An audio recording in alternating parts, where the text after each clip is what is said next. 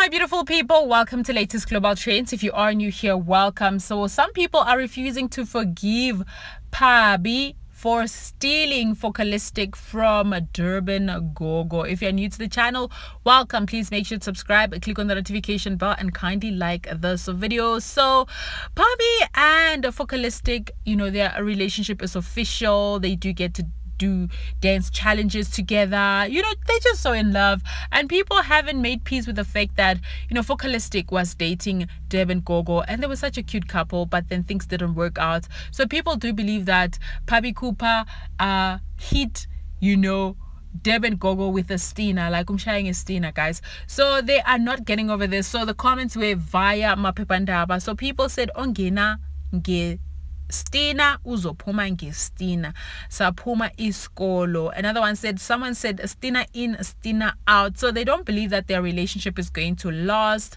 And one said he heard on behalf of Durban Gogo. Me too, hey.